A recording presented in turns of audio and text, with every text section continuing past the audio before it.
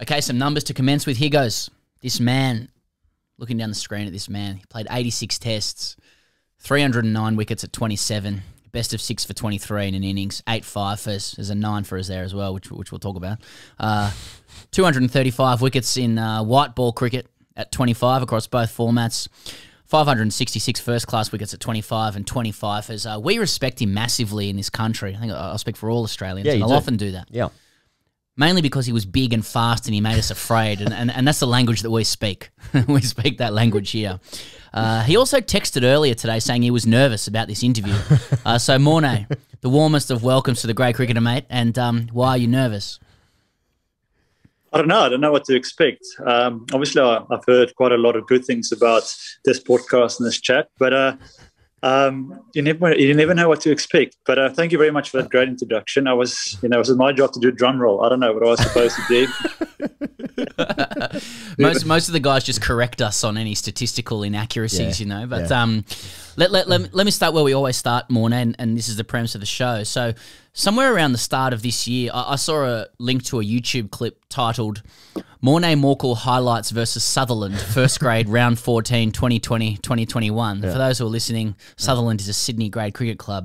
And I thought, yep, I'll click that. And it's 4.5 minutes of you terrorising Sutherland's first grade batsman. So what's your relationship to club or grade cricket, and how did you find the Sydney experience in particular?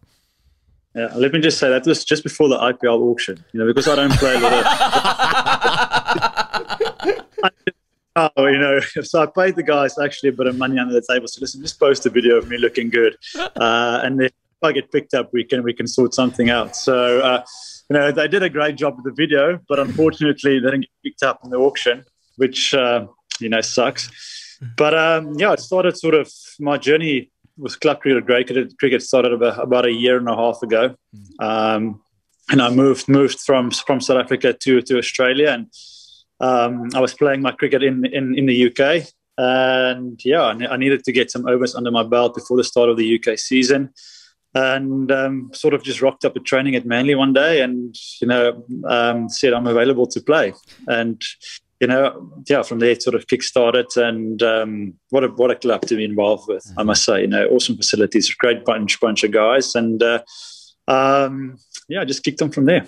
When you say you just rocked up to training, did you literally just turn up at Manly Oval unannounced and asked if you could have a game? Can I have a bowl? Yeah. Yeah. I basically just rocked up and I said, guys, I've got a couple of weeks before the start of the UK season. I actually did first. Before that, I went to the New South Wales, to train with the Blues, and just my luck. That was the day that Davey Warner and Steve Smith. That was their first day back at training, and on that day, I rocked up to train. So you can imagine the media. Of the old Sandpaper guys. So here's Warner and I rocking up at the Blues and Warner. Calling to them with the net, and I'm like, no, I need to find a place, I can hide and be more sort of, do my thing. So journey started then, and played now sort of a handful of games for Manly, which was awesome. Yeah, obviously some of the best cricket you've ever played in your life as well, probably across your career. Highest standard, probably a really high standard. It is a good standard, but I must say they sell the games, on a Saturday very well to me. They said, Morne, please come. Don't worry, you won't have to bowl many overs. We're looking to get a 12 to 15 overs max out of you.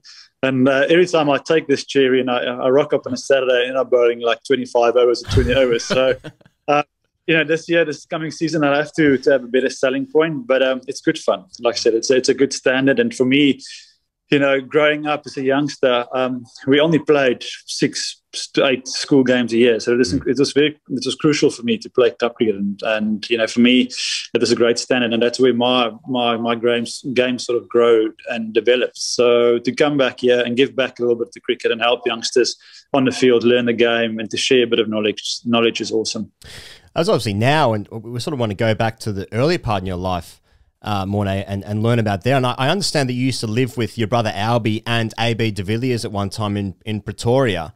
And I want to know, first of all, when was that? And also, like, was AB like the perfect roommate? Did he pay his rent on time, even early, actually in advance? Was he good at FIFA? Did he cook and clean? Or was he the kind of guy that you have to sort of report to flatmatefinder.com because he watches you sleeping as a pet snake? So once I got kicked out of the house, signed a rookie contract to play with the Titans, and we had a powerhouse team. You know, AB was there, Faf was there. We had a really awesome team, and so me, my brother, and Albie, we moved in together, and you can just imagine. It was good. It was good fun. It was good fun. You know, I won't be able to share a lot of the stories. We'll keep that evening around a fire once, evening around a fire. But I think that the thing about the whole sort of the 3 years we lived together was, you live, breathe, and sleep sport. So on the weekend, it's either watching the Springboks play the All Blacks or the Wallabies, or we go and play golf, or you go for a run in the morning, or you go gym. So I think that was a nice environment for me as a youngster to grow up in a house like that, where we always pushed each other, and two, it was sport crazy. And living with AB was, he was the Prince of Pretoria, so it was nice to live with the king. To drive with him in the car and go to restaurants and go to pubs and stuff like that. It is a great experience, and to grow, although we're the same age, to be under his wing, and sort of start my journey was great. Yeah, I don't know if this is mythology, Morne, but go with it, even if you like it. But is it true that there's a story from the early days that you bowled to, when you were young, you bowled to Jacques Kallis in the nets in Pretoria, and he just asked who you were and got you into the South Africa team pretty soon after? True, very true. So just to rewind to that story. So Ray Jennings, when I made my first class team I played for was Easterns, and Ray Jennings was the coach at the time, and Ray eventually became the coach of the national team, and England was touring South Africa, and they wanted some tall bowlers to bowl at the nets because with Halmerson and Flintoff and all those guys were coming to South Africa. So I bowled that afternoon to Jacques, and something just clicked, and bowled quite well to him. And after the net he walked sort of over and introduced himself and said to Ray that I must play in this test match starting on Thursday, which was, for me, was like, wow. I was 21 years old, face covered in pimples, didn't know what was going on about life, and you've got the legend of Jacques Kallis, coming first of all and talking to you, which was awesome. So I ended up that test match just sort of being like a 15th man, like a sort of just in the change room helping out if guys needed if they wanted to go hit balls. I would always be like a net bowler, bowl to them. And what an awesome sort of 5 days to see what it's like, to be international cricketer. You played in probably one of the strongest ever South African teams. You guys had the ICC Test Mace for number one, the Mace for like 3 years between 2012 and 15, I think it was. And you guys won heaps of series away as well, which is obviously, that's becoming rarer and rarer in Test cricket now around the world. But I mean, like, what in that team, Amla, Faf was playing, you were in there, Dale Steyn, Graham Smith was a captain, obviously. AB, he's a good player. Like, who was there sort of like one leader which brought everyone together, or was there one sort of jokester which everyone sort of got around, or what was the sort of environment of that team during those years when you guys were the best team in the world? I love talking about this. I think one of the strengths of that team was we had a core of great senior players, real leaders. Jacques Kallis, Graham Smith, Hashim, and everybody sort of played their part or did their role in a different sort of way. Bouchy was the guy that, if we needed a kick up the arse, he would be the guy that said, listen, boys, that's not good enough. Graham's people skills are, how to get the best out of people was amazing. And then Jacques he was just a legend. And so the team back then was basically, it was run by them. The coach was just sort of a guy in the background, making sure training and everything was well organized. But those guys, playing under their wing was amazing. They stepped up when times were tough, really fronted up. I mean, coming here in 2008 and back in 2012, it was massive for us to sort of start a reputation to win, away from home. And I think drew series against India, which has never been done before. We actually came close to winning that series. First time beating Australia in their backyard, England back home. So, it was that, and just a great sort of getting a sort of identity of the team. What is the Proteas? What does South Africa really stand for? And we spend heaps and heaps of hours. We actually locked our cricket bags away, went on camps, and really discovering our identity for the Proteas. And for the first time, I mean, I always talk about playing for your country is great, but what does it really mean? And there was real meaning behind playing for the Proteas, and that's where the whole Protea fire thing started. The first thing to regenerate after Veld's fire was a Protea, and we took that sort of onto the field, no matter what gets thrown at us as a team with politics, with outside interference. The Protea will be the thing that will always regenerate. And we became a real sort of powerful brand on and off the field just by living up to those things daily. It's an unbelievable team. I think you guys took over England's #1 ranking. You beat them, and then you came to Australia, and then you defended the crown. And you won that series there. I mean, and you would have seen some of the best innings. You would have played with and against some of the best ever players, seen some of the great innings. But what are your memories of Rob Quiney's 9 at the Gabba in 2012? I think he played a beautiful pull shot of me the first 3 balls. Luckily, I played with Bobby at Rajasthan, so we were very close mates. Yeah. So play eventually the test match against him was awesome. I think he's still the funniest man going around in world cricket. And that's awesome. But I also remember, I think even if you look at the YouTube clip now, the commentator, I think it's Slato, says it's the best 9 they've ever seen in their life. And but yeah, I mean, Bobby, obviously, in a way, as a mate, you wanted him to do well. Yeah. But it was great to sort of put our peg in the ground and really kickstart that test series as well. And you're talking there about playing in the IPL. I think you played 3 different teams. Is that right, in the IPL? So I played for Rajasthan, Delhi, and Kolkata. KKR, that's right, yeah. And in 2014, you won with KKR, and I think you were the best bowler that year for KKR. And we've heard stories in that year about great partying and the gift giving that KKR celebrated the team's success with. I mean, can you tell us about the circuit afterwards, winning the IPL that year? Yeah, so I mean, the IPL it's honestly a tough gig. I mean, the games finish late, and there's always like a after party or a sponsor function that you need to attend. I think as an international player, I wouldn't say you're forced, but you need to go show your face. So after doing 6 to 8 weeks of that, playing back-to-back games, doing functions. I mean, some of those places, some of the after party functions are sort of underground. So next thing, you'll sit there and you'll look at your watch, and it's like 5 in the morning, and you. Yeah, I know that feeling. It feels quite weird to sit there with a whiskey in your hand at 5 in the morning, and other people having breakfast. So it is quite hard, but I must say it's an incredible experience, to sit in those sort of functions and connect with players across the world. I think there was always a bit of tension when South Africa played Australia or England, but the IPL sort of broke all those sort of differences that there was. I mean, I remember the one year we played Australia at the Wanderers, and after the test match we all got into one bus, and we on the bus driving back to the hotel. I mean, never in the world would you back in the day would you see that. It just shows you the quality or the power of the game and how it can actually unite flipping all of us. Yeah.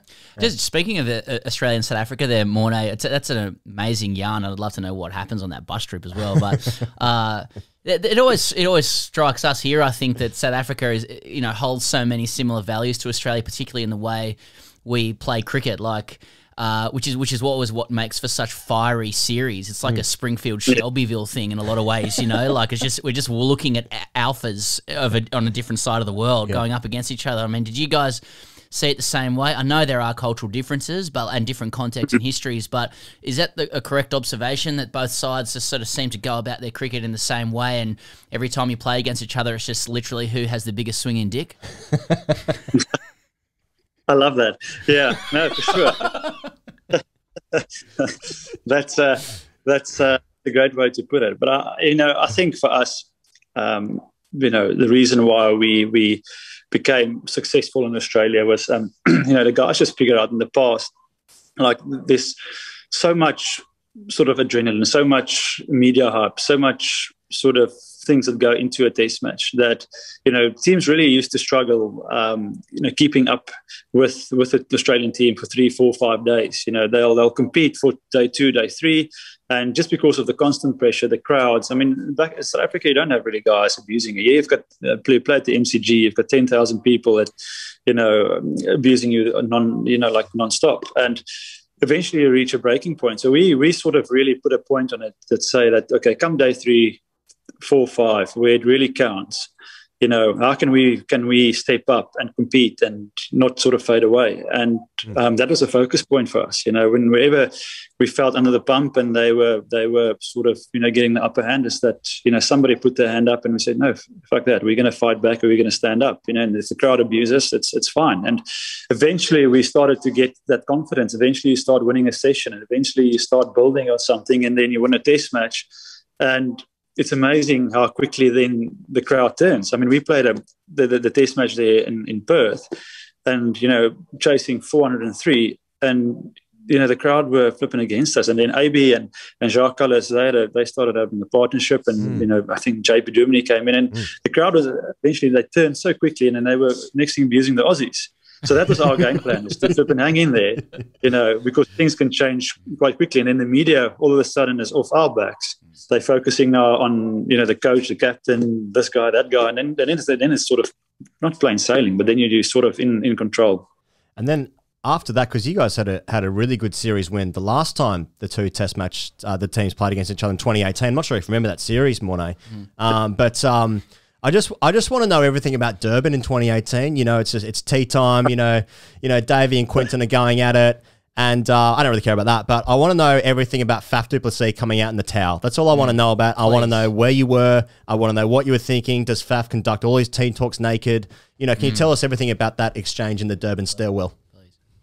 Look, if you type in Faf du Plessis in Google, 95% of all the photos will be with Faf without a shirt. His pants slightly drop so you can see the V shape. So he's got a body. He works hard on that body. Diet, gym, and he's got the rig. So there's no excuse. Like, he doesn't need an excuse to take his shirt off. And I think we're all sort of getting ready to go out for lunch that day, and Faf was obviously, Durban is famous that time of the year for being sort of, humidity is quite high, so sticky and sweaty, and like I said, he did probably a couple of setups or a call session just before lunch, but heard the commotion outside, and I mean, he's also one of those guys. He won't stand back. He's always up, and I thought he sort of ran out and. Sort of just wanted to be the bouncer, the big brother.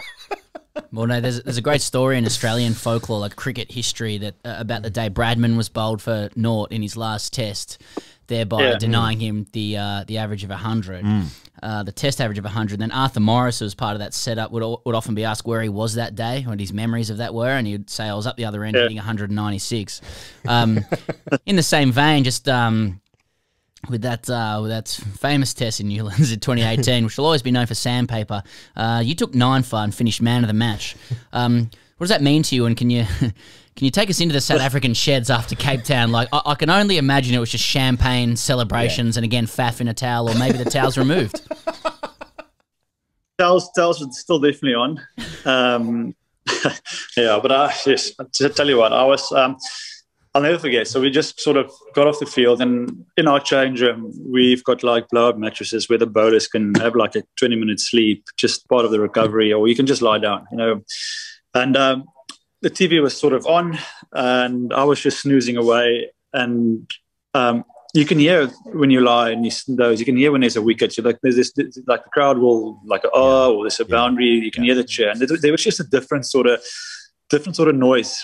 So while I was sort of dozing away, and I'm like, what is going on here? So my one eye just sort of glanced at the TV, and next thing was they showed it on a telly, and then our flipping entire change room also sort of exploded, and because we obviously saw Cameron putting the sandpaper down his pants, and the crowd was just like going off, like shouting because they showed it on the big screen, and they were like, no, it's down his pants and it's down his pants. So it was 10-15 minutes of chaos, and yeah, I mean, after that, as a team, if something like that happens, you've got the upper hand. So it was important for us then and there to really stamp our foot on the authority, or like take it down. And you didn't have to say anything. I think you just stared at a guy, and and they knew that that was the case.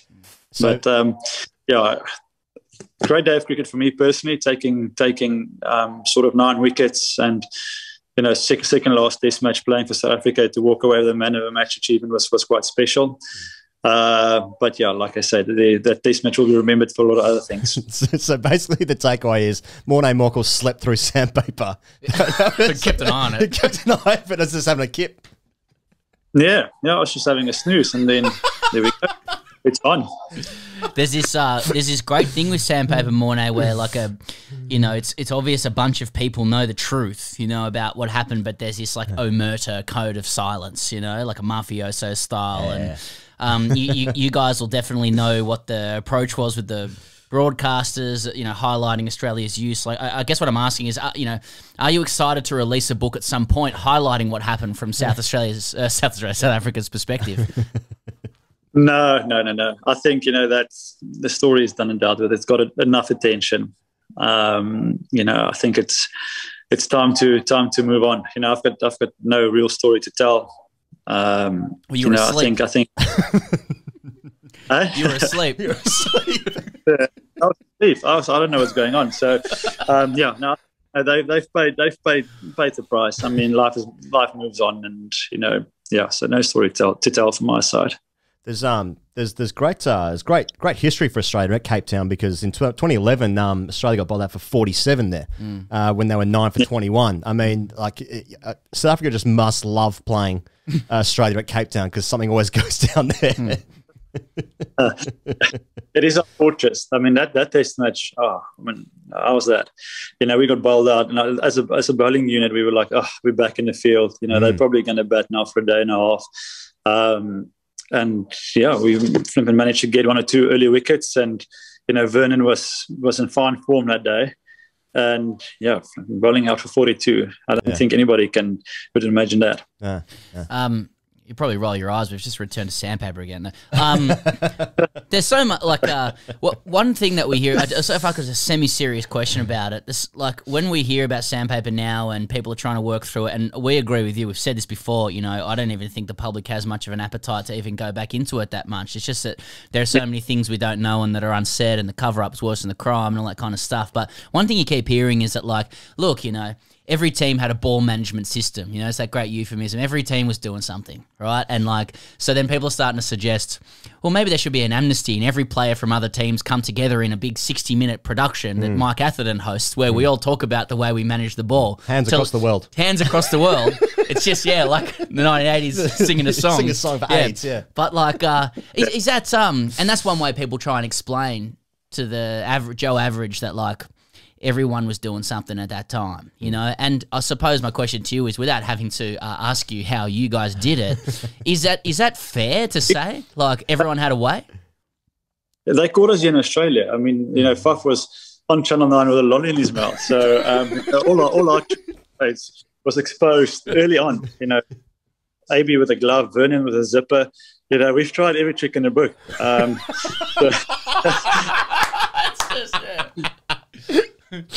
Yeah, we didn't go that extreme with Sandpaper. I mean, but yeah, I think every team definitely, in a way, they have a story to tell. But let's wait and see for that day when we all come clean.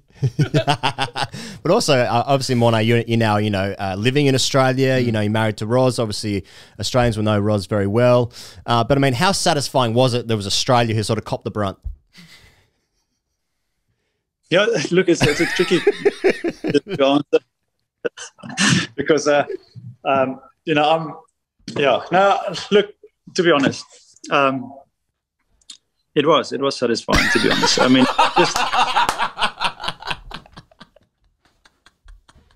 you think, and I'm talking from a team sort of perspective. Yeah. We've come here to Australia for years, and the abuse and the amount of stuff that happened on and off the field, it was tough. It wasn't easy. you know, I think sometimes as a cricket team, you think that, yes, you know, I wish the tables can turn. Can something just happen that can just, you know, level the playing field a little bit? Yeah. And, you know, that's like a movie. The day that happened, everybody was just like, boom, here you go. And have that. But yeah, I mean, to see it then from there escalate and go to the matches that it did, you know, that was wow. Like, crazy, you know, this is quite scary. Because, like I said, I mean, Faf got caught in South Africa, over in Australia, you know, and got the demerit points. We moved on from that match band.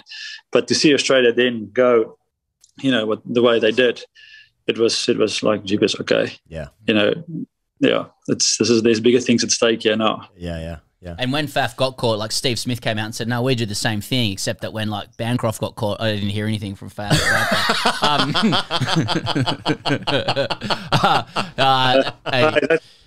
Maybe you must get Faf to come and explain that, but yeah. But could you ask him? Or we've asked everybody else. We can get him on. Hey, Morne, anything else from you, mate? Mate, thanks so much. Great. And very generous. Thanks so much for chatting with us. And, you know, people are going to be hanging out for those YouTube clips of Morne Morkel versus Northern Districts just terrorising more 19-year-olds with short of a length bowling going past their face. Awesome. Guys, thank you so much.